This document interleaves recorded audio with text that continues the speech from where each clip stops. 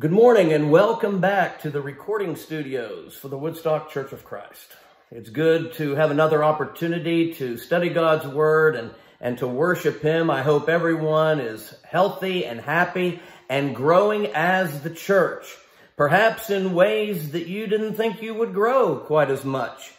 It's amazing how many times I've heard people say, you know, I've really gotten to know so-and-so a lot better because we have had more time to communicate by phone or by email, by texting, whatever. And I've really gotten to know this person more so than I was able to do when we were together. And that's just another one of the many blessings that God is bringing to us. And I believe in His good providence that He is kind of readjusting all of our schedules in order to readjust perhaps some priorities and to teach us some lessons that maybe we're not in as much control of things as sometimes we think when times are in our minds a little bit better or a little bit smoother. God is going to bless and He's going to grow us, and we need to let Him do that for our good and His glory.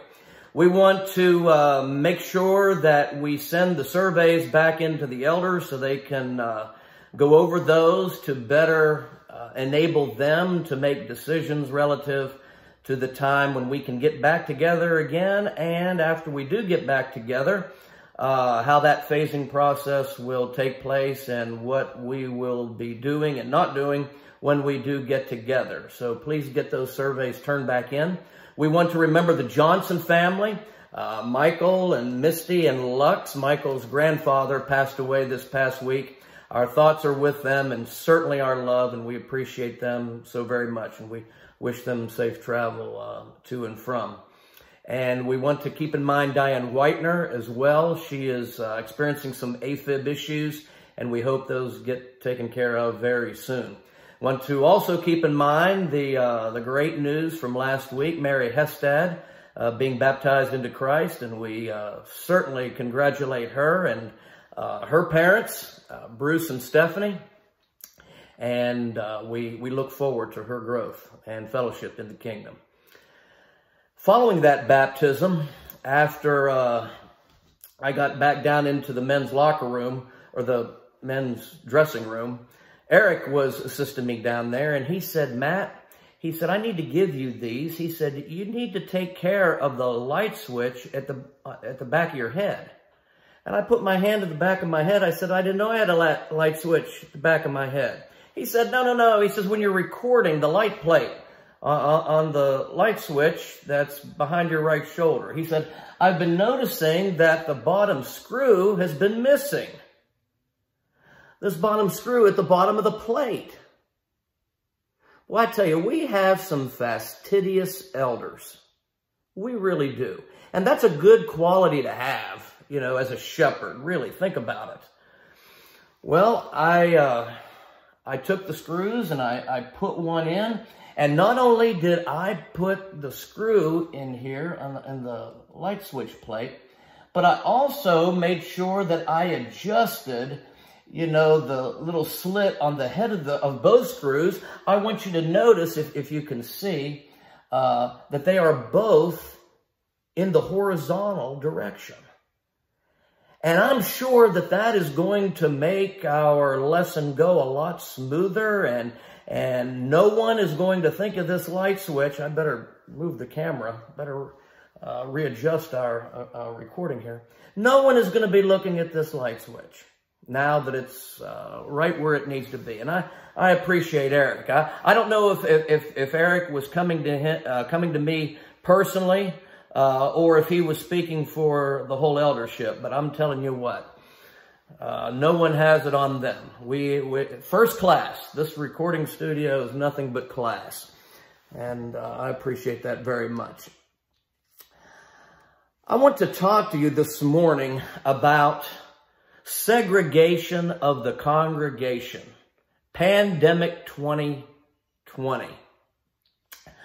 I have heard so many phrases since we have been quarantined that go something like this. You know, I am just ready for this to be over. I'm ready for normal to be back. I'm done with quarantine. So many phrases like that. And we've all heard them. A couple of phrases, though, that I've heard has been, at least to some degree, the motivation for this lesson. I've heard some say this: you know, I can really get used to worshiping like this. One person said, you know, this is really me. This is very comfortable. I can get into this. I could get used to this worship, not having to dress up and not having to get out of bed and to go to a formal service. Well, you know, when I heard this was almost like what I remember David not wanting to be when he was at the threshing floor of Arana. Do you remember back in 1 Chronicles chapter 21, around verse 24, he said that he would not offer worship to God that didn't cost him something. He realized that he was to bring the sacrifice, not only of praise, but the sacrifice of himself, and he was to give honor and glory to God in worship. David said that he was glad when it was said, let's go to the house of the Lord. And I hope that we all have that same sentiment. It is my hope and prayer. Listen, it is my hope and prayer that we have grown accustomed to worshiping at home, but not in place of assembling. That would be sinful. I hope that we have had enough home worship now that we are going to have daily devotionals with our families. I hope that we've grown so accustomed to worshiping that it becomes second nature to worship at home, but not in lieu of, in addition to, the regular public assemblies. To do otherwise would be sinful. And let me say from the get-go, we're not talking about the elderly, the shut-in, the sick, the caregivers. We understand they're not forsaking any assembly. All forsaking is not missing. And we're going to be talking about that today. And my lesson this morning is an ardent plea. In fact, some rumblings of this kind happened even before the pandemic came. Forsaking the assembling for worship is something that one chooses to do. And we hope that no one will choose to do that. Well, Hebrews 10:25 still says, and you know, every time that I read this passage or quote it or hear it read, few are the times that I do that I don't think of people who have encouraged me not to talk so much about the negative aspect of that. Not so much the negative aspect of that verse, but my mind quickly goes to the idea, you know, the Holy Spirit did that. I didn't write that. And He's the one that says, not forsaking ourselves together. Don't do that. You know, and when we look at worship in the New Testament, we see so many times where the brethren were encouraged to come together. In Acts chapter 20 and verse 7, now on the first day of the week, when the disciples did what? Not streamed their service individually in their homes, but when they came together to break bread. In 1 Corinthians chapter 11, again, another classic text in the New Testament relative to the Lord's Supper. The Apostle Paul writes this, now in giving these instructions, I do not praise you, since you come together, not for the better, but for the worse. Remember, they were abusing the Lord's Supper. But the point I want to make here is that they were admonished and they understood they were to come together to worship God. that same assembling that would later be said that Christians are not to forsake. And then again, down in verse 18, for first of all, when you come together as the church.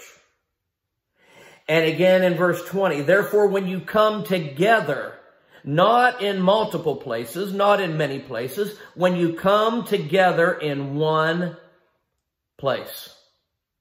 You know, when the Woodstock church first began streaming the services, this was a major consideration. Would there be any of us that would get accustomed to watching the streaming or the recording of a lesson or the service, and that would become the rule rather than the exception? Or that would be done by people who could be at the service but choose not to be. And I hope and pray that that will never be the case with one person. Will anyone substitute home worship for assembling together when this is all said and done? This would be wrong. This would be sinful. This would be in direct violation of Hebrews chapter 10 and verse 25. Well, I want us to notice 3 points this morning as we consider segregation for the congregation pandemic 2020. I want us to look at, first of all, from the biblical context, the law of concern. In the second place, I want us to look at the law of consistency. And then lastly, I want us to consider the biblical law of capitulation, of submission. First of all, the law of concern. The Bible teaches that. The golden text of the Bible, probably next to John 3:16, Matthew 7:12 is the verse commonly known. Therefore, whatever you want men to do to you, do also to them. You know, it was interesting when we first began to start wearing masks in public. I was like I would assume most men, because when I go into the stores now with my mask on, I see about 85% of the men not wearing masks. But I only see maybe 25% of the women not wearing masks. You know, for when I started to wear a mask, it was at the kind, loving insistence of my wife. And she was giving me all of the medical reasons with all of the hygienic arguments why I needed to wear the mask. And I said, no, listen, Chris, I'm going to be very careful. I'm going to be careful to stay away, and I'm not going to touch anything. And, you know, I will do my very best, you know, to keep myself. She says, wait. She says, this is not about you. When you wear the mask, it's not mainly to protect you, it's to protect the other person. Whatever you want men to do to you, do also to them. So, touche to Chris, I now wear my mask when I go out into public without any complaint. You know, and it's amazing what government statistics show concerning catching this virus.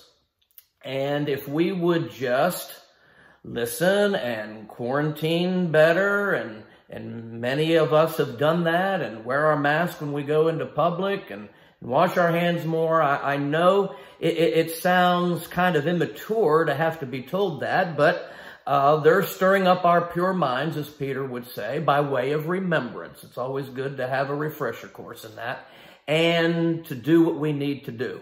Well, in Matthew chapter 12, beginning at verse number 1, there is a very, very interesting text here relative to the Pharisees. Imagine that.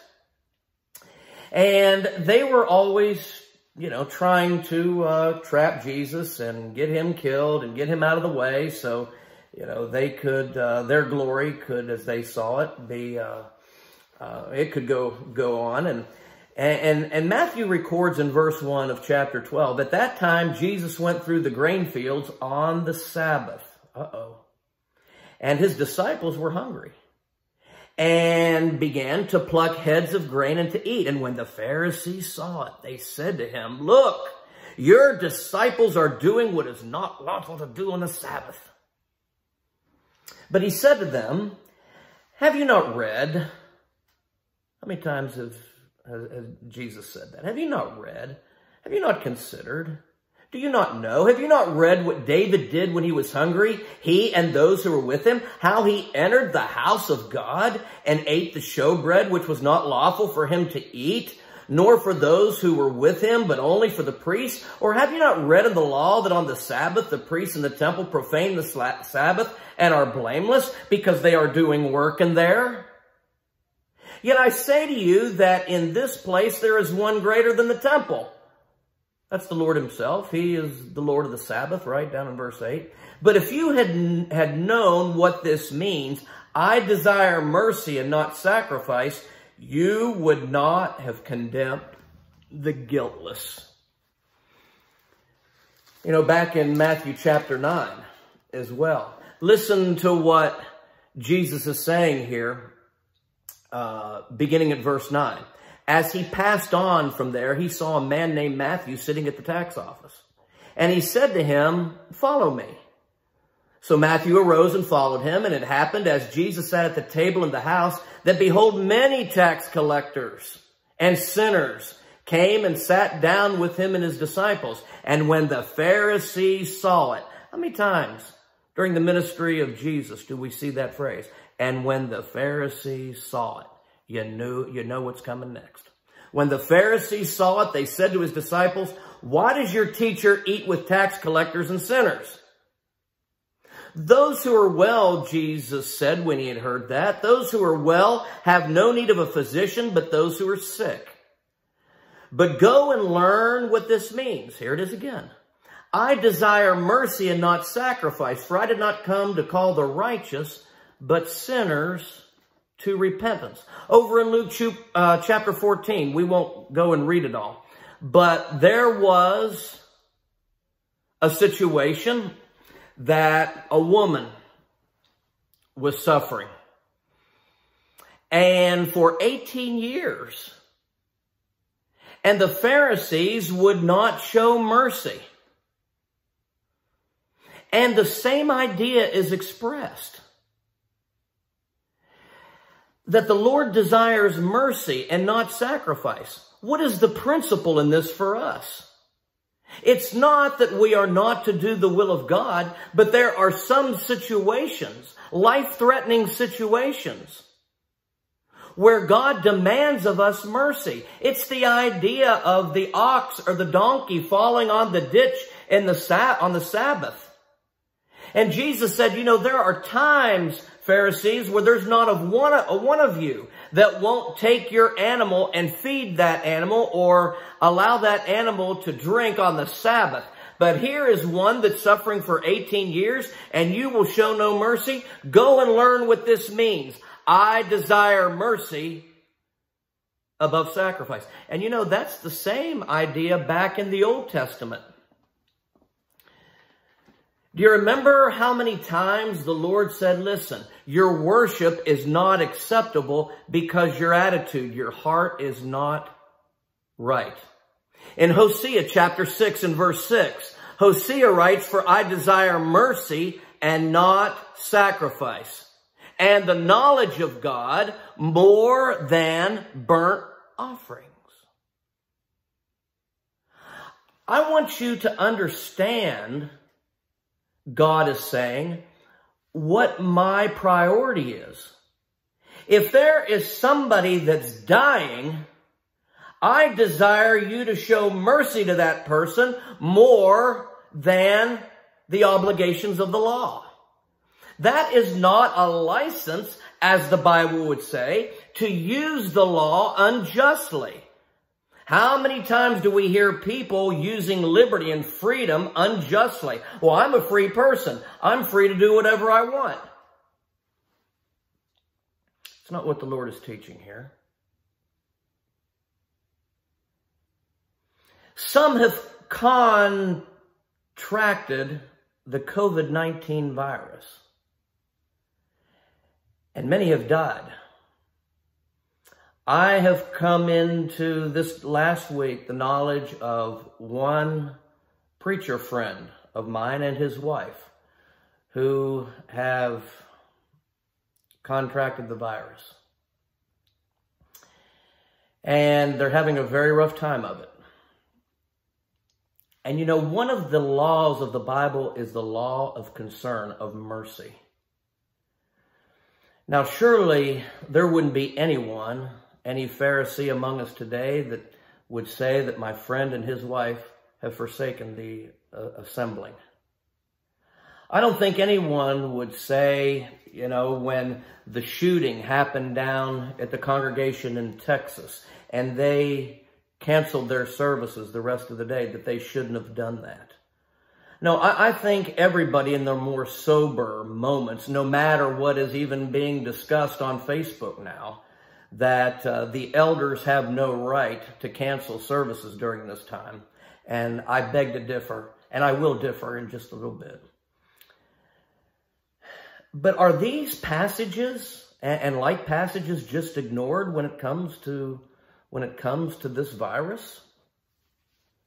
Do you remember what we have been studying in Philippians on Wednesday night? Do you remember verses 3 and 4 of Philippians chapter 2? I think you do remember. Listen. Let nothing be done through selfish ambition or conceit, but in lowliness of mind, let each esteem others better than himself. That's one principle upon which we wear a mask. That's one principle upon which that we want to exercise the law of concern, our first point, and we want to understand that God wants mercy before sacrifice. Let each of you look out not only for his own interests, but also for the interests of others. Well, you know, in the Old Testament, there was an example of quarantining. You remember in Leviticus 13, beginning at verse 1? When someone had leprosy, he would present himself to the priest, to the high priest, and he would look at that sore, and he would notice the color, he would notice if there were hairs growing out of it, and he would notice different things, and he would put the person in quarantine for 7 days. And then he would come back and present himself to the priest again. And if there wasn't any growth, if it didn't go over his body, if it didn't discolor, then he would put him in isolation 7 more days. And then if it was still good, he would be released. He would come out of quarantine. You see, they were looking out for each other's interests. They didn't want anybody to catch leprosy. And when that plague, that disease was over, he would come out of quarantine. Folks, what's the difference? What biblical principle takes us away from that? You know, just because no one has died at Woodstock, we have people dying around us. In fact, this preacher friend of mine and his wife are in what would be considered a secluded area. They're not in a hot spot. Never thought this would happen to them. Did the person quarantined because of leprosy forsake any religious assembly? No, they didn't forsake it because they didn't have a choice. Forsaking an assembling happens when I choose not to be there. Not because I can't be there. Or there's not a life and death situation that would prohibit me from being there. I remember just a couple of years ago, I was on my way to Bible study on Wednesday night, and I called the church building, and I forget who it was that I first spoke with. But I indicated to that person that there was a damsel in distress, and I had to help her get her donkey out of the ditch. And the person understood what I meant. The Lord desires mercy and then sacrifice. And I think it would do us well to understand that even in our situation with this virus. But secondly, not only is there the law of concern, but there's the law of consistency.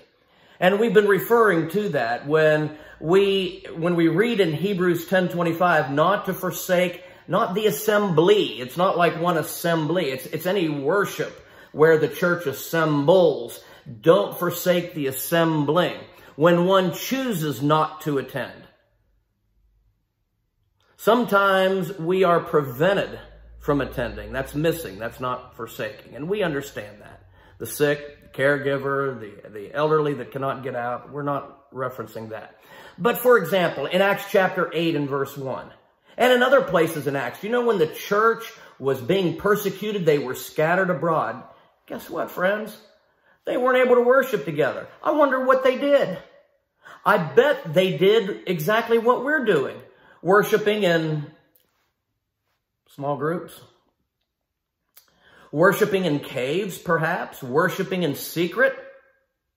Now, what they could have done, that would have been an option, they could have stood up against the government and said, we will just, worship when we please, where we please, and we're not going to consider anything that you say at all. Well, that would just basically get them killed, I guess. So they took the first and best available option to them, apart from assembling together. Now, we're not told about the detail of their worship when they scattered abroad. But if they're scattered abroad, we know that they all weren't together.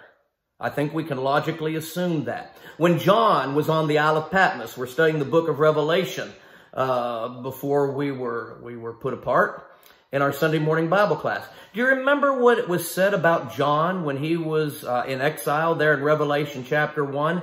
He was in the Spirit on the Lord's day. Nobody else there. He worshiped alone because he couldn't be with his group, with his family, with the church worshiping together. Somebody asked me during this thing, is it scriptural to worship alone? John did it. Now, all of the aspects of worshiping together will not be there when we worship alone. And I'm thinking the horizontal part of our worship. You know, worship consists really of two different directions. There's the vertical worship as we worship God, but there's also horizontal worship when we sing to one another. We pray for and with each other. Communion. There is horizontal communion, but there's also vertical communion. There is glory and worship that we give to God, but there are lessons and things that we teach each other on a horizontal level. Now, if I'm worshiping alone, there's no horizontal worship, but there certainly is the vertical worship. Even when it pertains to partaking of the Lord's Supper. And so I encouraged this person, yes, worship alone. You have biblical precedent for doing that. Oh, but someone might say in Matthew chapter 18 and verse 20, doesn't the Bible says where 2 or 3 are gathered in my name, there I am in the midst of them. Beloved, can I ask you something? Never quote that passage of scripture when you're talking about worship.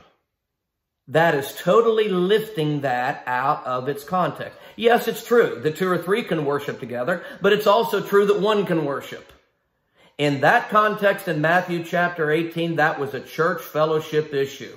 And God is simply saying that if 2 or 3 agree on this point, that someone needs to be disfellowshipped, there the Lord is approving of it. There I'm with them. That has nothing to do with if somebody decides that they would like to forsake the assembling either by going fishing or by going on vacation.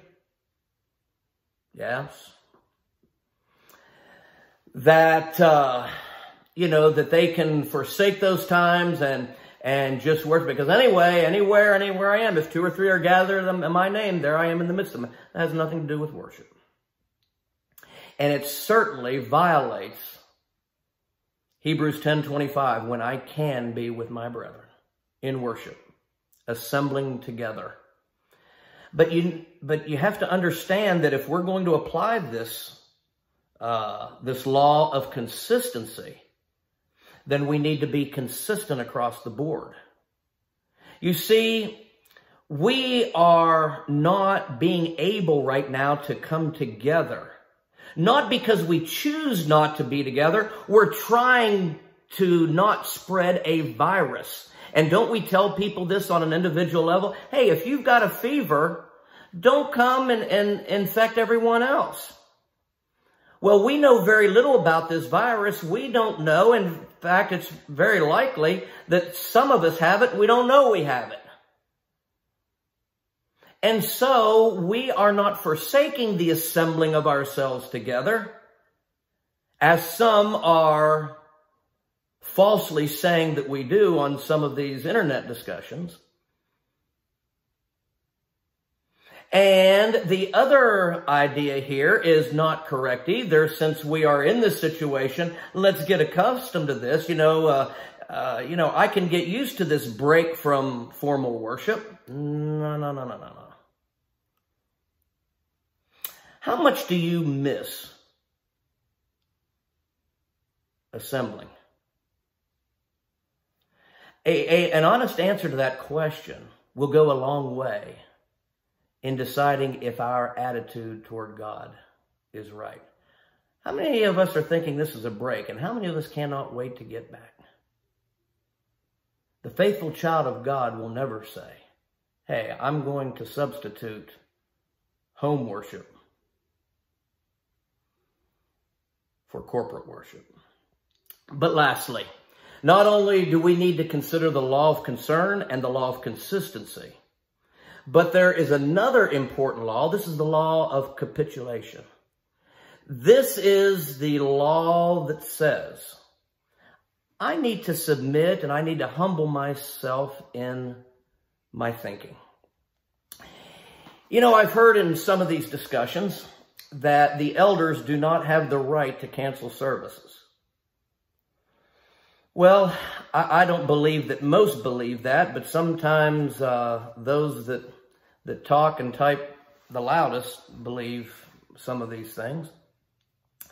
It is true that the elders cannot forbid anybody or cancel worship. No, we have a mandate from God that we worship. The government and eldership, no one can do that. But that is a far cry from saying that the eldership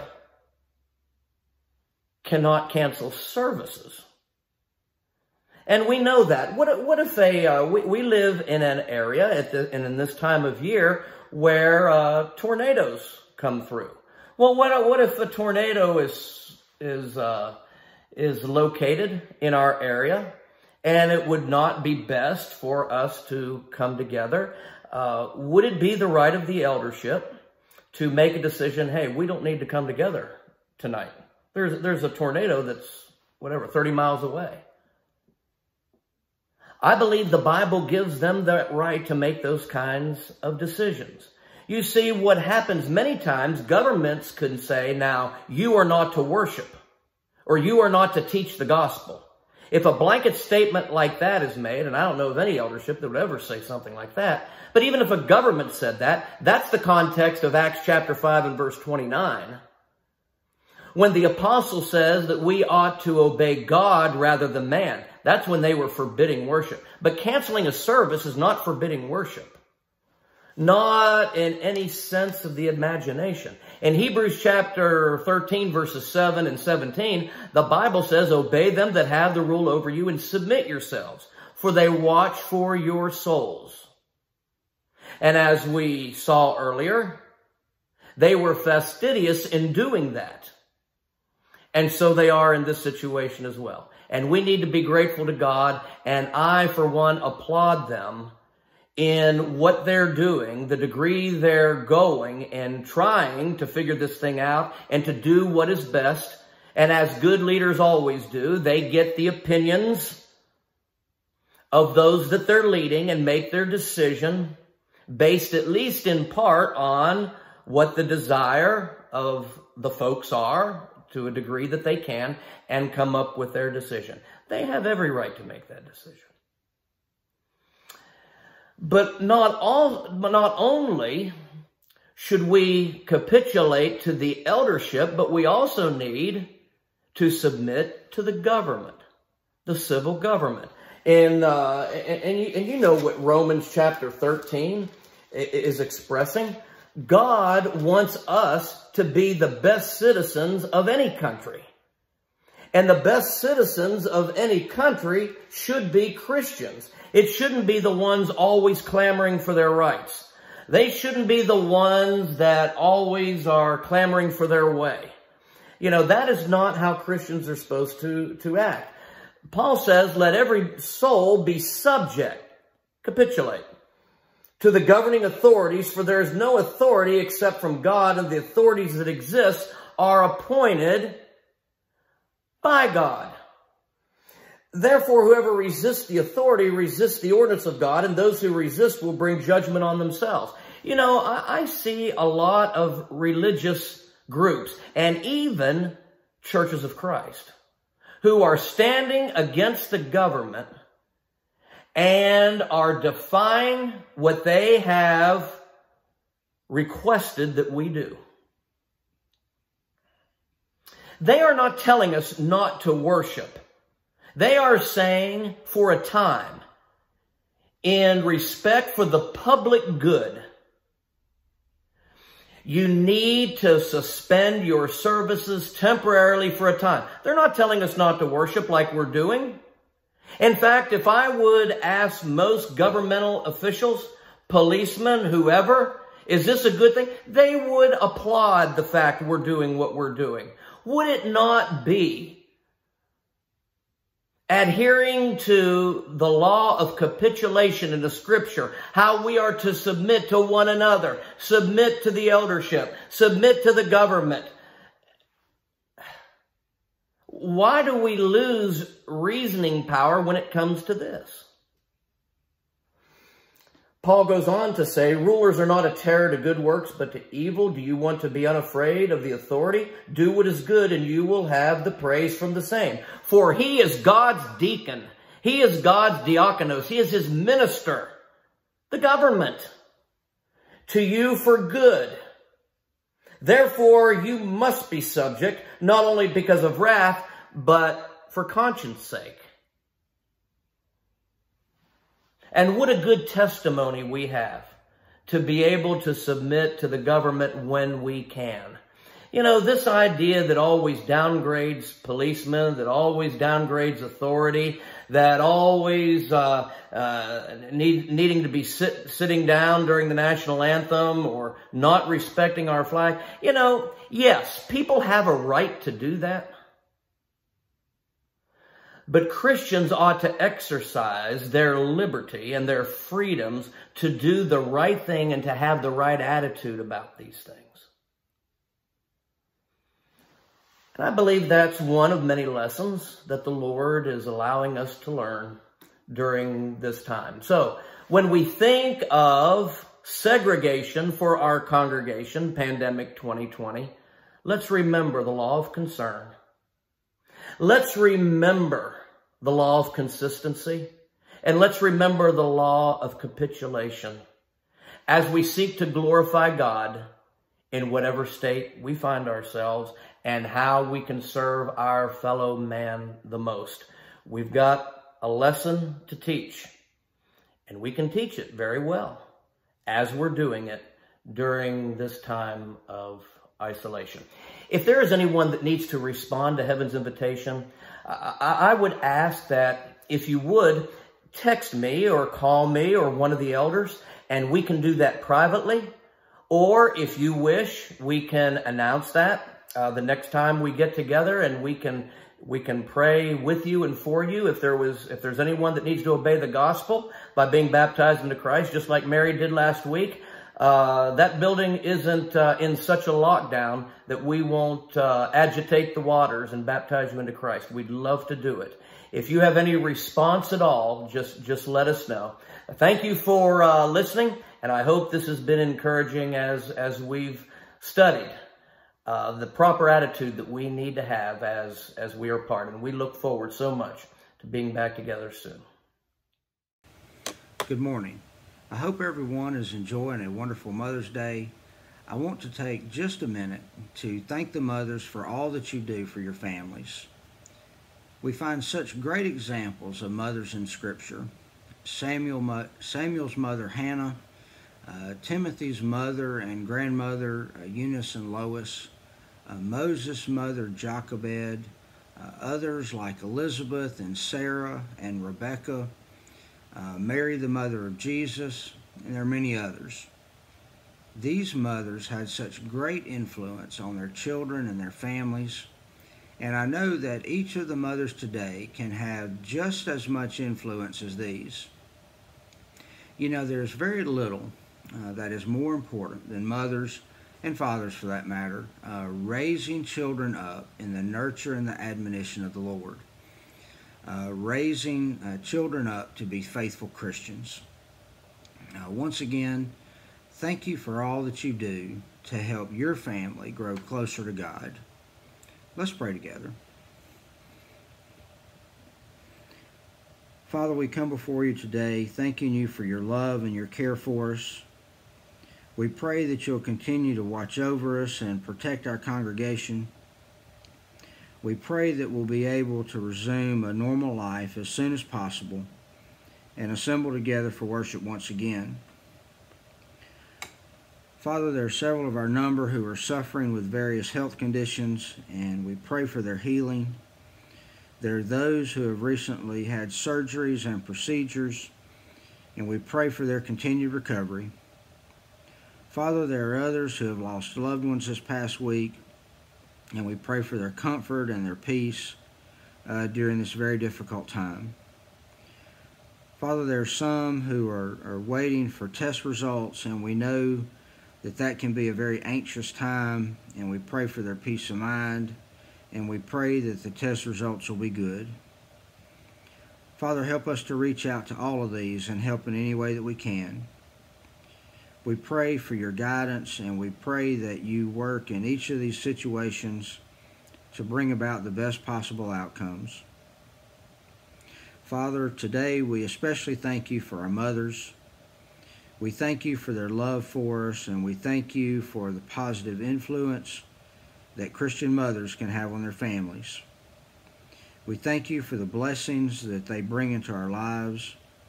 And Father, we pray that you'll bless them and that you'll give them patience and courage and strength to face the challenges that can sometimes come while raising children.